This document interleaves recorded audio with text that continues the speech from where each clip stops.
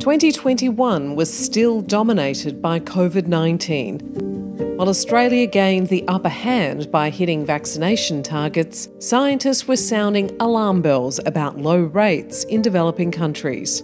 There's the likelihood of other mutations occurring in communities that aren't fully vaccinated. And so we must do our part to be fully vaccinated, but we must help the rest of the globe get fully vaccinated.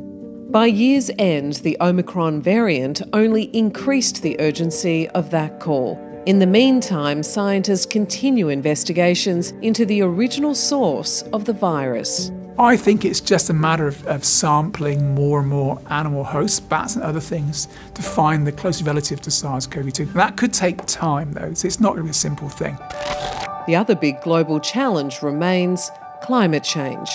We know what the scientists tell us, and we have learned not to ignore them.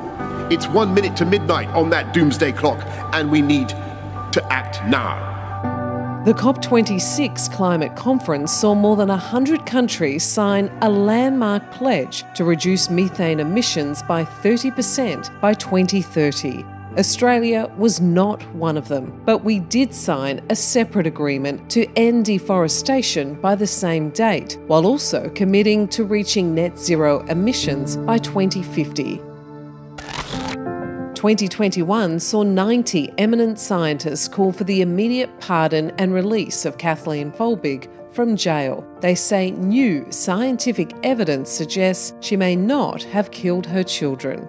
So the science shows that there are possible and likely natural causes of deaths for the 2 female Folbig children and possibly for the 4 Folbig children. Folbig remains behind bars.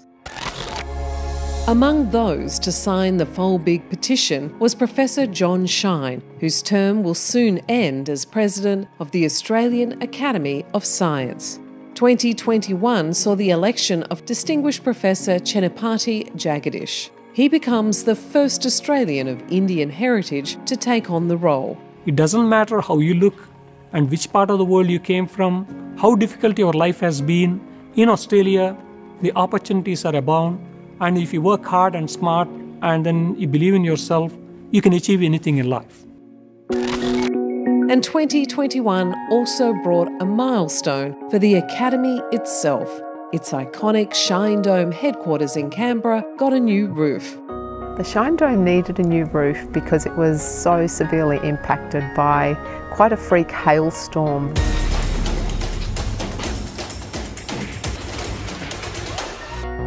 Rather than removing the existing copper tiles, the dome was covered with a second layer of new copper, along with a layer of waterproof material, increasing energy efficiency. The new look Shine Dome will be officially reopened in 2022. The Australian Academy of Science, because questions need answers.